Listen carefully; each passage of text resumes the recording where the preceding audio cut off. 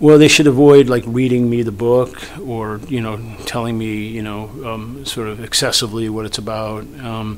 They should again just, sit there and say, listen, I have this 80,000 word memoir of my life growing up in Zionsville, Indiana, okay? And that's, what they need to do. So in a meet and greet thing, they need to try to keep it. At this particular event that we're doing, they give people 15 minutes, but I was at a conference last week in New York where it was 3 minutes. So they had to be really, really succinct, and people just kept coming. There was a big line, and people would come up and talk to me. And so they just had to really just say, listen, this is what it is. Are you interested? And I think of all the pitches that I had like maybe one person that I told her I wasn't interested. Mostly it was just, send me the synopsis, send me the first 50 pages, and I'll get back to you.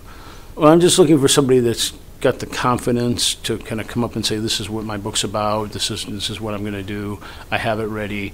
They said in the instructions that it should be a polished manuscript, or at least it should be in a second or third, draft form. So there's a lot of cofactors involved with it.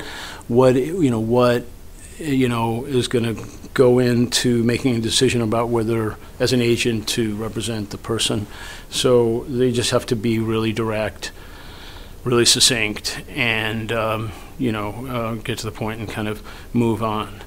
I was at a meeting today, and the guy just wouldn't shut up. He just kept going, and then the organizer had to come and say, you have another meeting.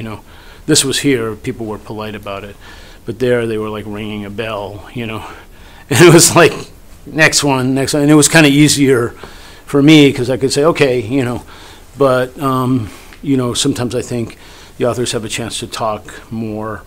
It's probably not the best idea.